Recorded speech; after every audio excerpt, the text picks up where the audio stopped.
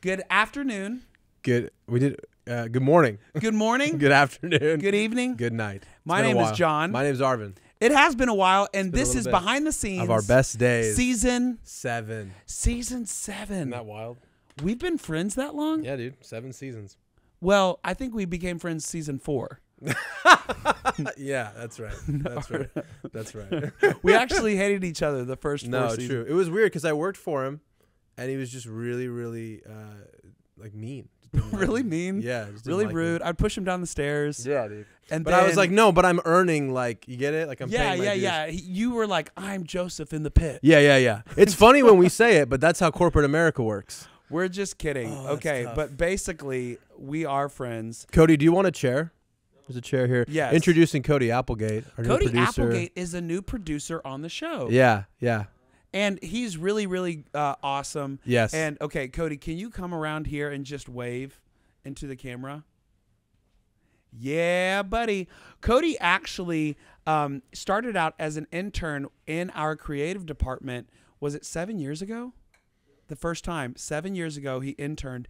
He did graphic design. He was kind of feeling, not physically, but like emotionally, he was feeling this girl named Samantha. Yeah. And she was over our social media and Prod Squad photography. You know, it's like behind the scenes kind of rom-com stuff. Yeah, meet cutes. Fast forward. Oh, yeah. They are now married. Yeah, absolutely. So literally, God is working behind the scenes on your love life. You never know. You never know. You never know. So get involved in service and Dream Team. Yes, that is a great plug. For those of you who say, "What is this podcast? Why should I be listening?" Why have you guys not given up after 7 seasons? Because I enjoy listening to them. Dude, I enjoy post them. I listen to them. I like them. Yeah, I do too. I'll remember later on. I go, oh yeah, we talked about that. That's yes. fantastic. Okay. Well, we just to a refresher. Yeah. Those of you who have been following us for all this time, you're gonna get tired of it. But we see you and we notice you and we love you. So buckle up and hold on. So this podcast is at Victory Church. Mm-hmm. We get to serve on the creative team. What do we do throughout a year? 12 months. Okay. So we do the 3 large-scale productions: Christmas, Easter, and fall film. And we just finished with something. We just finished Christmas, and we're I mean, you mean another event? Oh yeah, the event, the Super Bowl of our year is Victory Conference. Victory Conference just January. happened a few weeks ago, January 2024. We're recording this in January 2024, and we had so many awesome speakers. But anyways, we're involved in that, and then our week-to-week services at different campuses. Yeah. Victory is an entity that has a camp, 2 dream centers, which is a place of outreach, helping low-income people get back on their feet. Yeah. It has a school, pre-K through 12, a Bible college, and then our campuses. Yes, absolutely. They operate at both ends of the economic spectrum, helping people on both sides. It's fun. Absolutely. So anyways, but we currently finished with conference. Yeah. And one thing that you said, we're just going to do a quick recap and then we're going to get into it. But who were the guest speakers? We had the privilege of hearing from our own pastor, Paul Daugherty, whom we love very much. Yes. We heard from Bob Goff.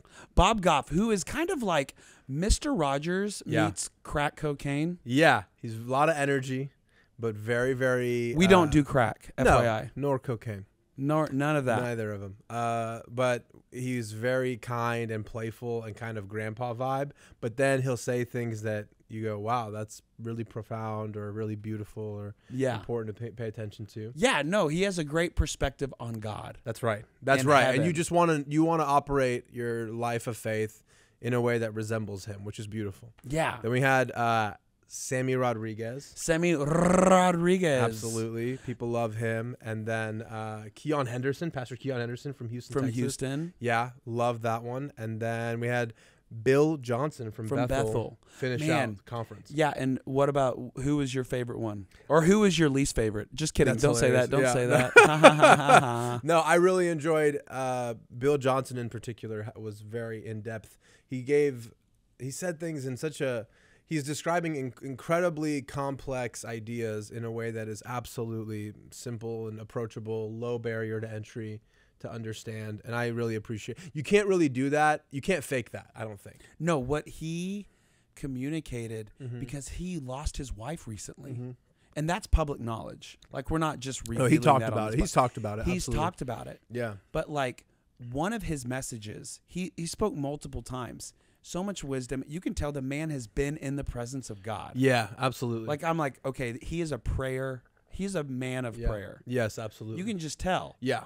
The way he communicates and the way he comes across. He always starts off with jokes. Yeah. Hilarious. And here's the so thing, deadpan funny. face. Yeah. Dad vibe. Just dad jokes, joke vibe. Yeah. And then we'll chuckle. Yeah. And then he will go, so many believers leave the faith because of two things. They don't know how to handle resentment, and they don't know how to handle disappointment. Yeah. Today I'm going to talk about how to handle disappointment. Yeah. And you're just like, whoa, buckle up. Here we go. Yeah. And then he just dives in deep in the Word of 100%. God Yeah. and what the presence of God does it. And like he's vulnerable talking about how to deal with disappointment as a believer. Yeah. And then he's talking about his own story. Totally. And it's just so fresh. Yeah. But then he talks about the grace of God and the Holy Spirit and how it comes and just gives you grace during that time. And you're like, oh my gosh. Yeah, absolutely. It's just, so it's awesome. So we're grateful. Yeah. Very grateful. You can always tell good speakers from great speakers, because a good speaker, you hear them and you go, wow, I'd like to know more about him or her. A great speaker, at least in the church context, when you hear them speak, you go, I really want to go spend time alone with God. There's a big difference. That's true. The good ones are still great. Like, they're great people and all that. I'm not whatever, and I'm not naming anybody anyway, but I'm saying in general, I really appreciate the ones that afterward I'm like, and maybe that's a thing for each person. Maybe it's not about them at all. Maybe they're all great speakers, and it's just that some of them make me want to go spend time with God, and others don't. Who makes you not want to spend time with God? Yeah, just exactly. kidding. No. No, that would be, That's the funny. gloves would come off after that. Just kidding. Yeah. The The gloves that we're not wearing. I go, who's got gloves? What's going on? gloves? Who showed up with boxing gloves? That's hilarious. Okay. Well, this being season 7, thinking about whenever we started, we kind of started around this time. Currently, like in about 3 days, we begin filming for Easter 2024. Yeah. I leave later today to go get stuff ready at the first film set. Oh my goodness. So after this episode, I'm going to drive out there and get it ready. So some of you guys don't know this. So we just finished this Christmas production, which you can watch online. On YouTube, yeah. Yeah, it's called The Christmas Thread. That's right. And we basically, about 7 years ago, God put it on the inside of our heart, like, write 7 scripts, 7 Christmas scripts, 7 Easter scripts, and 7 stories of fall film. Yeah. And then begin to revisit those. Yeah. Well, we're going on year 11. Yeah. So we are going back and revisiting scripts that were written in 2016. Mm-hmm. And we're saying, okay, but what is the word of God saying now? Like, what is God saying now in 2024 to the people? Mm-hmm. And then we redo all of the songs. Yeah. And then we redo the script. Yeah. It sometimes has a similar taste, but it is a new story. Right, right. So that's what we're doing. So this one for this Easter is called Proof. Yeah, absolutely. And we did this one in 2019. It was actually the last year that I played Jesus. Amazing. And and I knew it because I remember getting cleaned up after night 1, after being whipped and crucified. Yeah. And I said out loud, I go, this is the last time I'm going to absolutely. And the makeup girls go, oh, no. You have 6 more, you have 7 more services. Yeah, yeah. And I go, oh, I mean next year. Yeah, like this is it. Yeah. But I was like super beat up. I remember catching a whip, which is such a funny sentence to say. No, sure. It you know. Yeah. I caught a whip in the corner of my eye and it got stuck, and then the guy pulled it back. Yo. And I'm just gonna be honest. Yeah. I cussed. No, out of the abundance of the heart, the mouth speaks. Yeah. I realized I needed to go to the altar because Jesus cussed. Now, thank God it was during a dress rehearsal. Yeah. But everyone there heard Incredible. Me. Sure. It was bad news. Yeah, sure. And then the guy that whipped me just stopped, and he was like, I am so sorry. And Ryan Stafford goes, keep going, because it was mid-song. Yeah. And he wanted to time it right.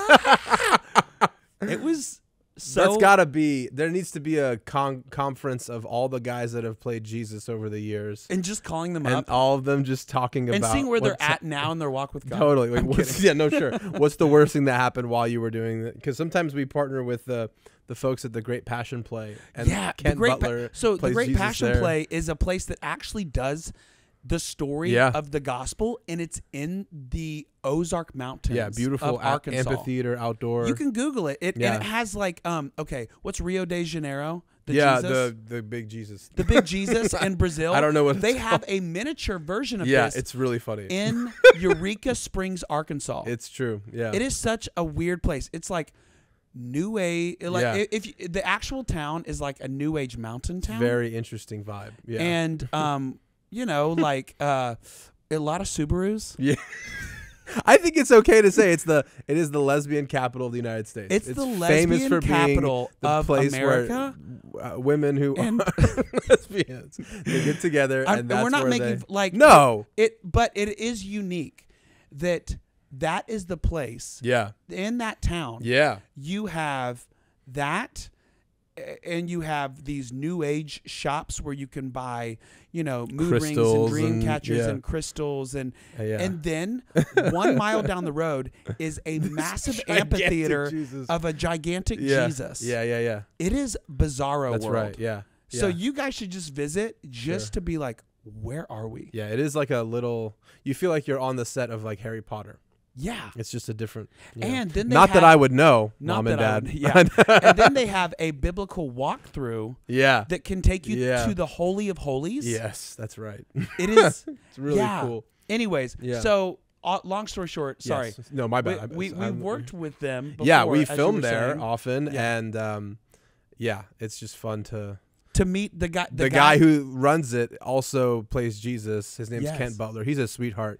And he's been so kind to us over the years. Dude, Kent looks like Jesus. He looks like year round. He has to keep year round. He has to keep it. Beard, long curly hair, but he's also super kind. I just think I've had this idea for a long time, and this is kind of derivative of what we're saying now. No, go for it. But there have been all these guys. I don't know if you'll find this funny. I think I find it funny. There have been people all over the world. There's a few of them in South America. There's a guy in Siberia and like Russia who are like, I am the second coming of Jesus Christ. Like they're cult leaders. Oh, yeah. So I had this idea. Yeah, I've got this idea for a long time that we do a reality show where you bring all of them together and they compete to prove who the real Jesus is. And what do we call it? Book of Revelations? Yeah, I don't know. Whatever you want to go. Tribulation? I haven't named it yet. If you have naming rights, we can, or ideas. I remember whenever my mom was... after my dad passed, my mom stepped in as head pastor at Victory. She's praying over the altar. A man who's like 6'4" walked forward, walked through the middle doors. He had not been there through the service. Oh, wow. Walked through the middle doors from the lobby all the way straight down, beeline towards my mom. The ushers and security started walking towards it, and he walked up to my mom, and he goes, I am the second coming of Christ. My name is Jesus. Yeah. And she goes, no, you are not. Nice, and he goes, okay. He tipped his hat to her. Oh, weird. Turned around and walked out. That's wild. A cowboy hat. A 6'4" cowboy goes, Jesus. Okay. No, literally. He was like, my name is Jesus. That's how I want to end it, is when the guy wins, when it's down to the last two, the guy who wins, we go, okay, you've won. We're going to crucify you. And if you resurrect in 3 days, dude, then you win the money. Oh, man. Yeah. Oh, wow. I don't think it's sacrilegious. I think TBN should jump on this opportunity. Yeah. No, the producer at TBN, Tom Newman, we need your help. It's time, dude. It is time. Imagine that. I want to, maybe satirically, I want to make that show. I think that'd be funny. Yes. And again, we're not being sacrilegious. No, I love the Lord. I asked God about this. Yeah. You've talked about it. Yeah. God's like, yeah, really, I'm going to flip tables. We were talking this morning about, I used to make this joke with my wife where she would be like, what'd you do today?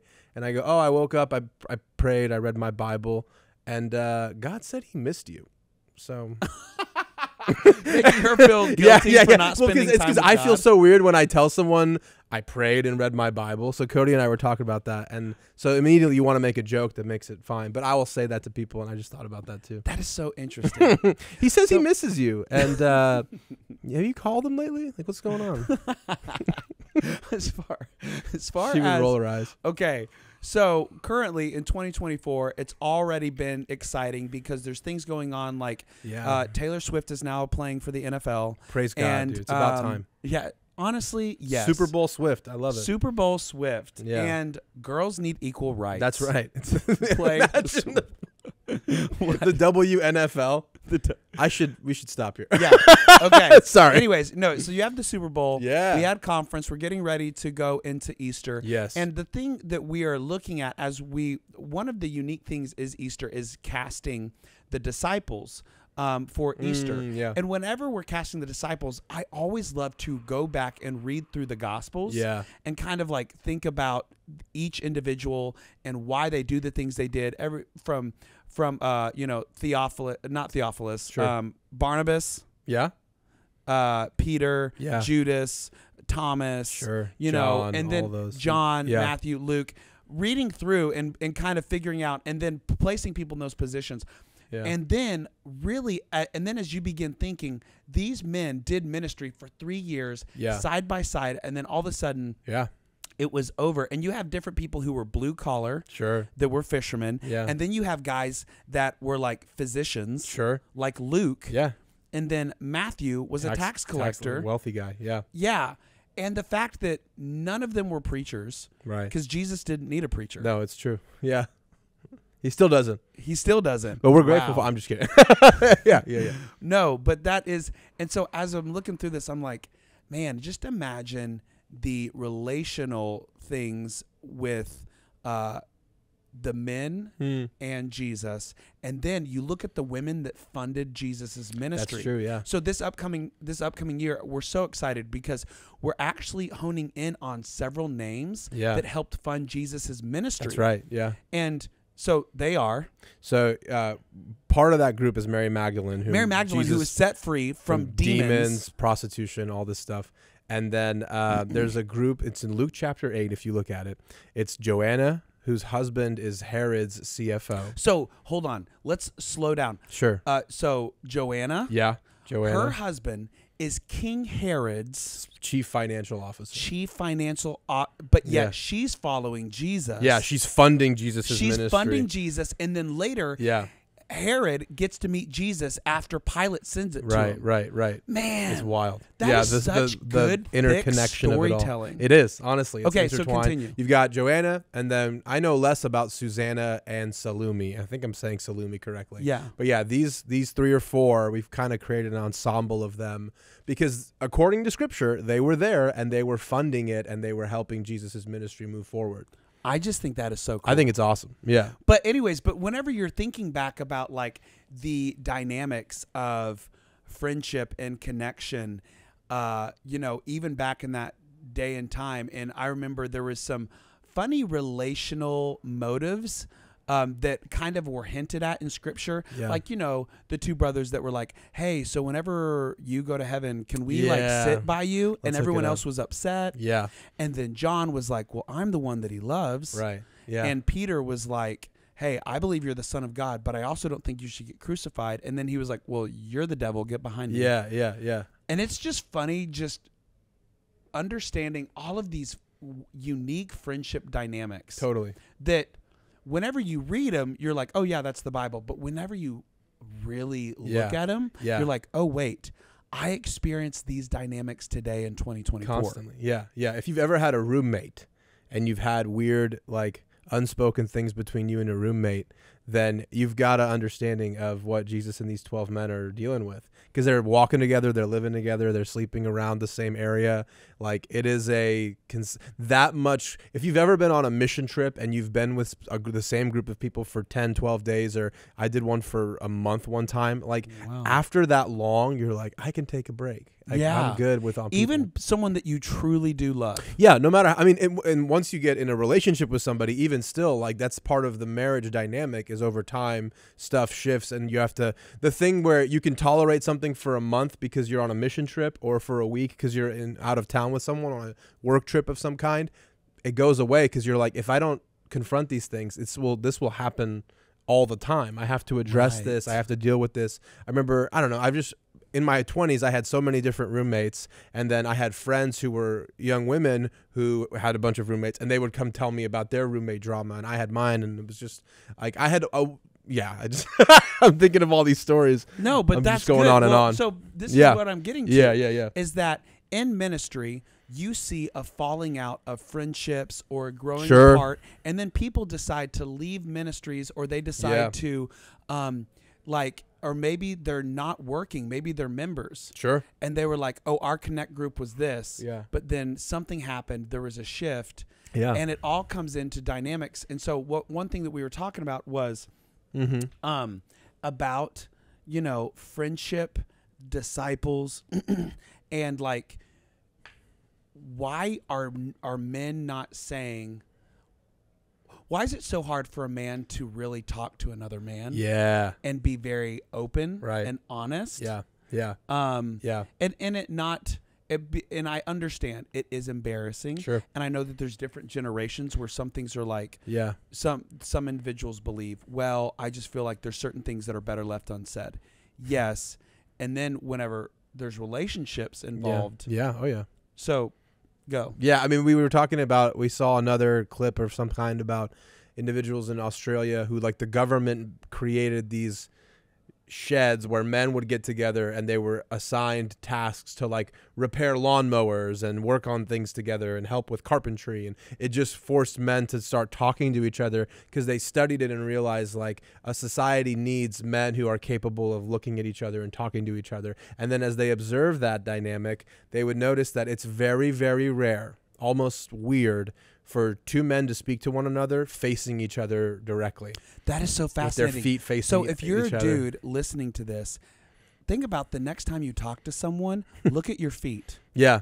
If You're you move always to open. adjust directly in front, you'll notice they will switch to stand There's a at an change in angle. energy. Yeah.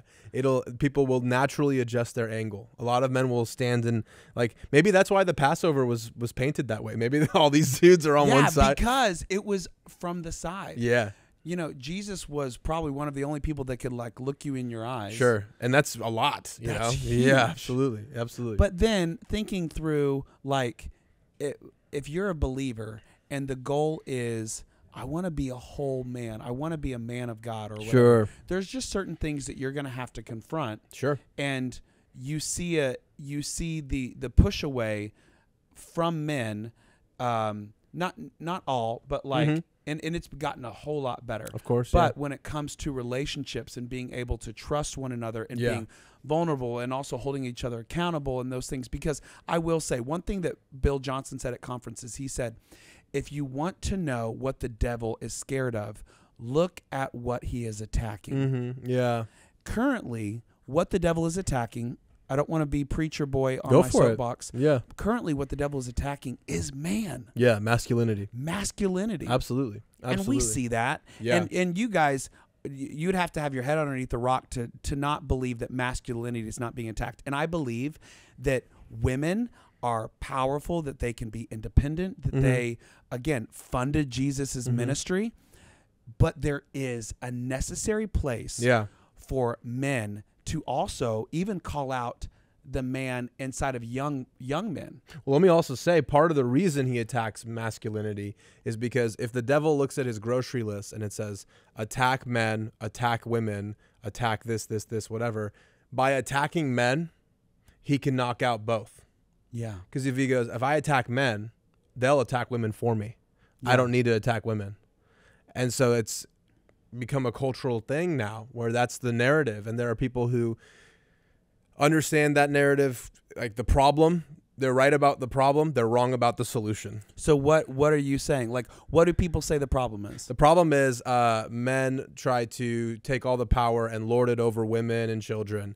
And in many situations, that has been the case. But that's not because they're men. That's because they're human. So the problem here is then on the other side, they go, the solution is to completely reverse it completely. And that's a very binary approach to it. That's extremely wrong. Bill Hader, he's a writer. He's from Tulsa. Yeah, Bill Hader was in Barry. He's done Saturday Night HBO Live. show. He said something about screenwriting that really applies to society as a whole. He says, if I write a script and someone reads it and goes, this relationship between the husband and wife, it's not working, they are right about the fact that it's not working. What they're going to say next as the solution is always wrong. No, I heard that. I think you sent this to me. Yeah. Because he says if they can tell something's wrong, they're right. When they tell you how to fix it, they're wrong. So most of us... The only way to fix it is by looking at the Word of God. That's right. It's true. It's true. Because then you have to wonder if you have binary thinking, and I'm going to say this carefully because I don't want to clip this and make it misunderstood. If you go, okay, men should not be in charge, that's a problem. Women should then just be in charge. I go, okay, so you want the right to make the same mistakes that men did and to do the same atrocities that men have made. Okay. That's like saying the answer to the atrocities of slavery in the past is to just reverse it and make white people slaves now. It's like, is that going to be the solution? If it was so bad then, it's still bad now in any category with any race. It's never a good answer. So all that to say, by attacking masculinity, by deforming it, by concentrating it into something negative, you can attack women as well. So I think that's why we need to approach it with a lot of gentleness of like, okay, what's the actual, we can tell something's wrong. We can't assume we know the solution, which is where learning comes in. So what would you say is the solution? I mean, for something that massive, the bottom line of it would be that there is no substitute for a man or woman who fears God in society. And because at that point, you can entrust them with power, and they won't decide what to do with it. They will ask God what to do with it. Okay, say that one more time. There's no substitute for a man or woman who fears God. And that's because God can trust that person with power, because they will not decide what to do with the power. They will ask, what do you want me to do with this? I noticed this big box of power and authority and impact and influence. You've made this, whatever we're doing is popular and people will pay attention. What do you want us to do with it? Versus, this gets personal now. Say it. What I'm having to turn the camera on myself lately and look at my own human corruptibility and depravity is, am I trying to trick God into giving me power so that I don't need him anymore? So what's come to the surface of my heart recently is sometimes I fantasize about the future and I have this deep fear that it's not going to happen, and I'm right and I'm wrong. I think that the specific things I want to do, I will end up doing. But underneath them, if I investigate for a long enough period of time, there is this thing of, and the reason I will do them is because by that point, I'll be the Lord of my life. And I've had these gentle confrontations with, I want to say, the Holy Spirit lately, being like, you don't understand.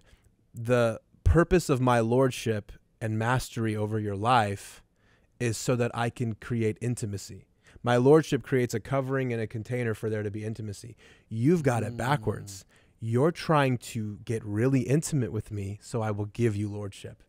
Man, and that's it hits really good. Super strong. And so I know we're talking about masculinity and all this stuff, but that's where it starts down. Your identity. It does. It comes down to, are you trying to be the Lord of your own life, man or woman? Yeah. And to what length will you go to try?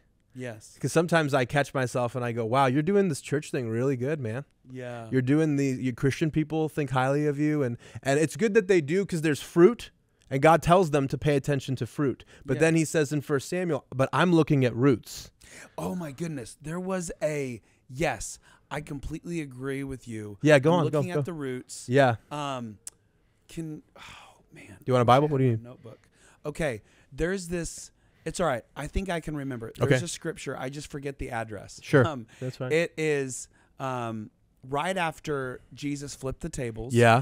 And then he said, they were saying something, and he said, but he knew what was in their heart. Yeah. He did not need anyone to tell him about human nature. Human nature. That's because he knew. Yeah. Beautiful. And there's certain versions that are really cool when you read that. Yeah. Because Jesus knows human nature. That's right. And human nature is we're all screwed up. Mm-hmm. And so there's always going to be a temptation to make the wrong decision. Sure. So anyways, now when you put that in ministry, Oh yeah.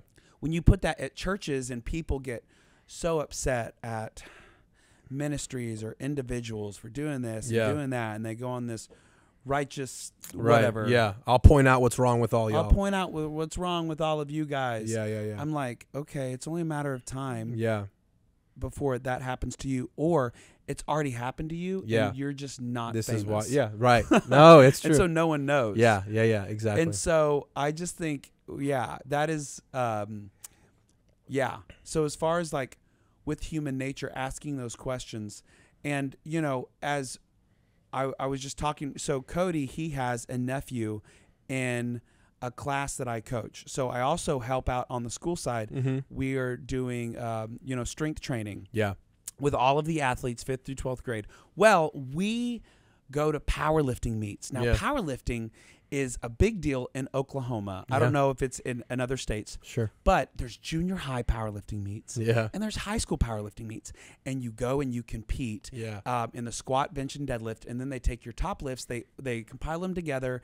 And, you can, and then there's 13 weight classes. So you lift against people in your own weight class. Mm-hmm. And whatever that total is, Yeah. That's who wins. And then if it comes down to the wire, then they divide your body weight by your total amount. Incredible. And it's the highest. Averaged out. Yeah, it's like this whole thing. Yeah. Well, I've probably been to, maybe 15 of these meets. Yeah. Well, I take these middle school boys. Yeah. All of them, the first meet, were terrified. And the whole time, they were looking at all of the other boys at all of the other schools, and it's held in a gym, and people are seated in this round, and they're all looking, and the whole thing is with these, and it also was with the high school guys, and there's also girls that do it. Nice.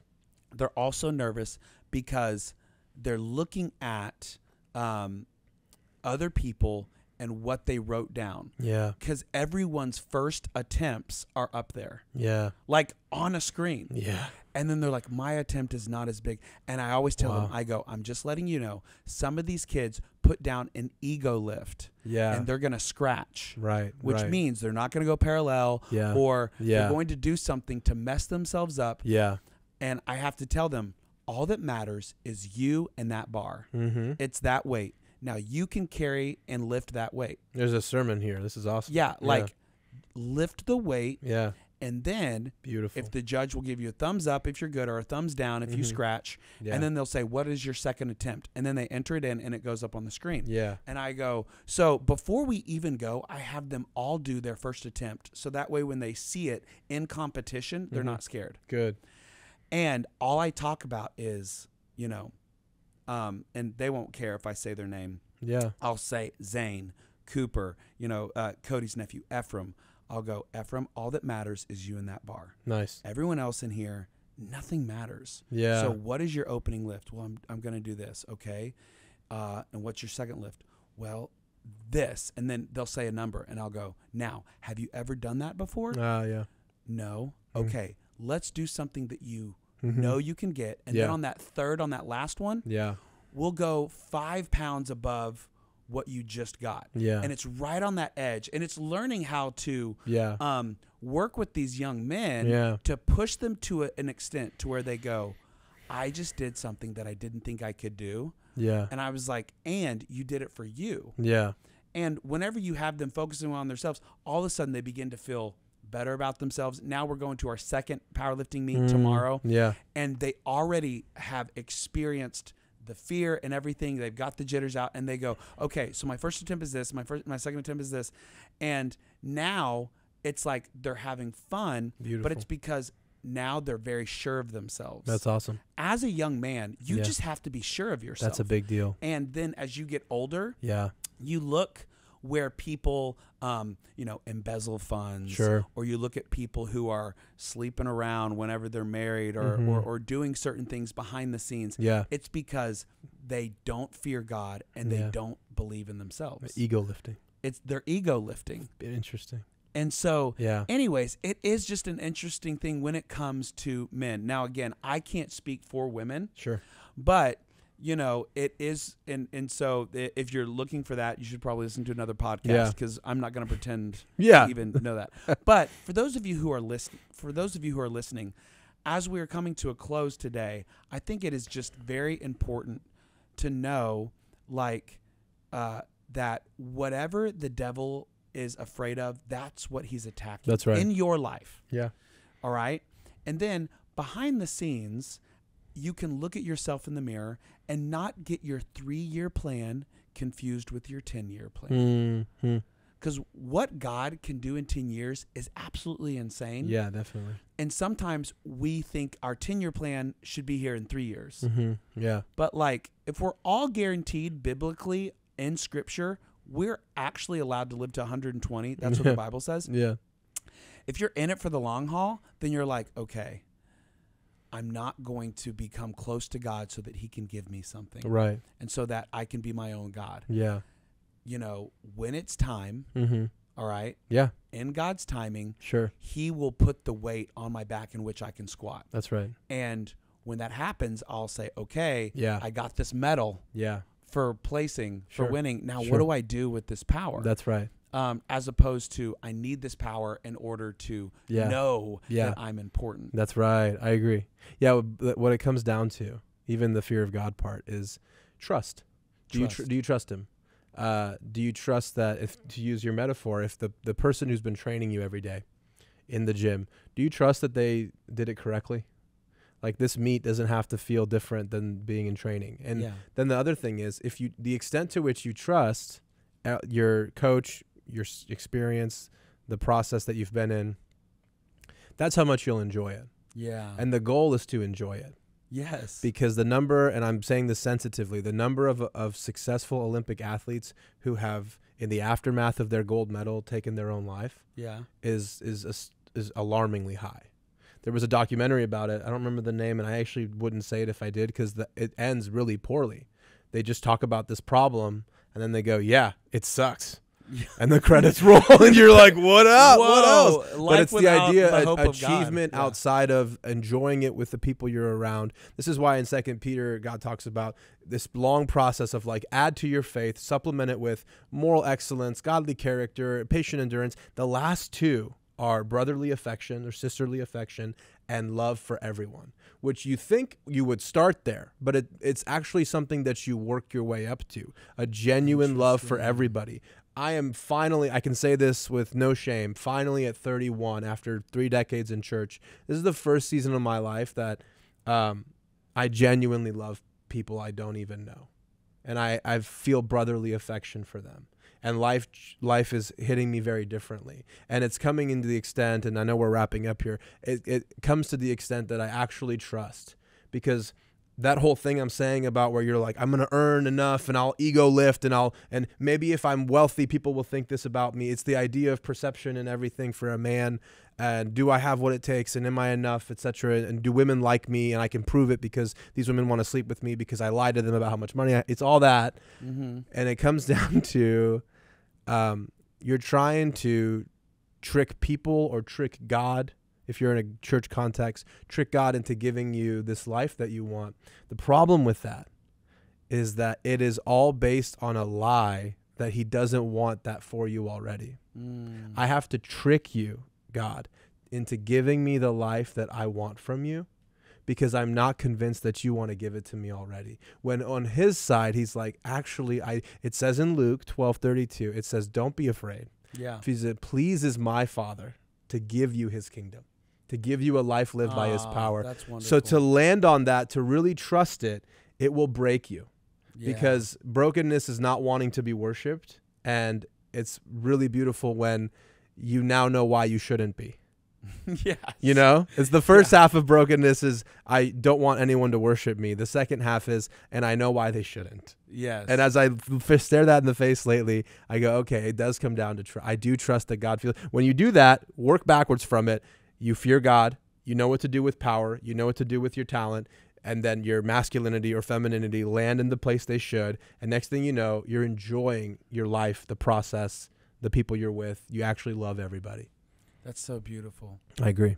That's so beautiful. Thank you, Arvin, for sharing that. Yeah, and thank dude. you guys for listening. You know, a lot of the things that we talked about are actually in Pastor Paul's book, Mind Games. Yeah, dude. Check it out. Pastor Paul's book, Mind Games, it's not just for people who are like, I'm crazy or I'm bipolar or I'm depressed. I want to commit suicide. Yeah, if you have a I'm mind. not saying flippant statements. No, it's true. But it's really if you are wanting to go to a new level just in your life. Yeah. We want to encourage you to check out Pastor Paul Daugherty's book, Mind Games. You can get it on Amazon or pauldaugherty.org. Wherever books are sold. Wherever books are sold. Wherever. Hey, we love you. Thank you so much. Thank you. We'll see you next time. Bye.